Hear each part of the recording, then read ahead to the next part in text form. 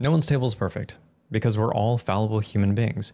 Yet I feel like in the TTRPG space at least, I've been seeing it as a big counter-argument to having problems at a table.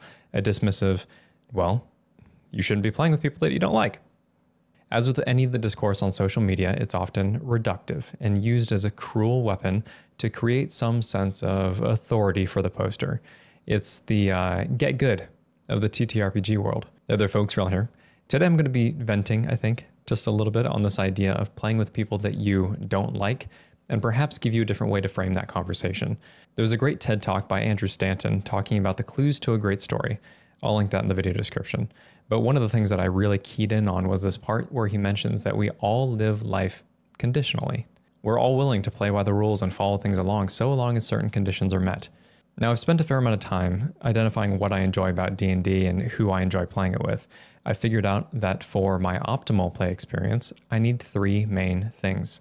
The first of which is that I need to be able to speak, because I'm super naturally soft-spoken and reserved, and it's very easy to steamroll me or to constantly jump in and interrupt. So having a good group of players who will each give each other room to speak is a very important factor for me. At the same time, I need to be immersed and engaged. And if you're doing text-based D&D via Roll20 or whatever, I have the hardest time just sitting there and waiting for the so-and-so is typing to finish. I don't have a stream on in the background and I'm not playing my own music, and I need to constantly be interacting with people at all times. That's what I enjoy. The last one is that when I'm GMing, I can't have people on their phones. This is one that gets tricky because you've got people who just literally can't maintain their concentration for that long.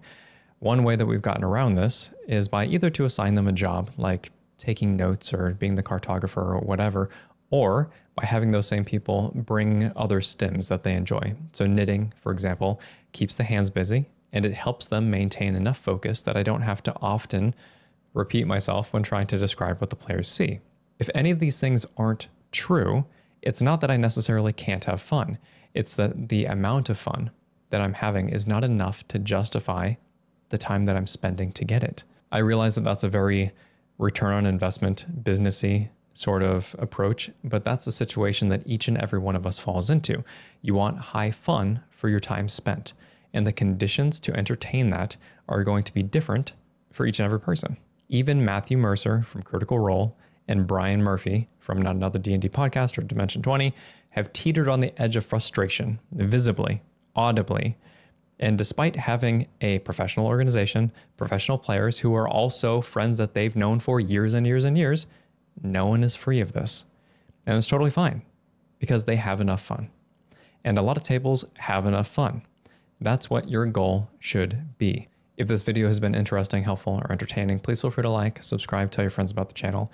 And if you'd like to support the new D20 fantasy RPG that I've been developing, or if you're just looking for an excuse to get out of Hasbro's ecosystem, go ahead. Check out Distal at playdisrpg.com. Thanks very much, folks. Wrel signing off.